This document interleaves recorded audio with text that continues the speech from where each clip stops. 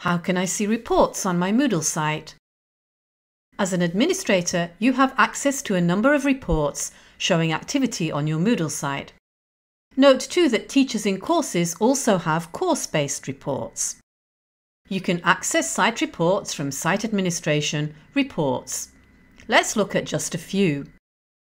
If comments are enabled from advanced features, you can see them here to ensure there is nothing inappropriate.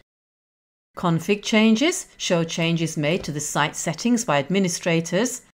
Live logs show you activity on your site at this moment, while logs allow you to see recent activity in general or select specific users, times, actions and more. Question instances allows you to see how many questions of a certain type there are on your site to gauge their popularity. System status allows you to check everything is working okay in your site, and if you register the Accessibility Toolkit, this will help you monitor accessibility of course content. If you use Moodle's AI feature, then you will have reports showing who's accepted the AI policy and how AI is being used. From Report Builder, custom reports allow you to create detailed reports which you can schedule and share with others.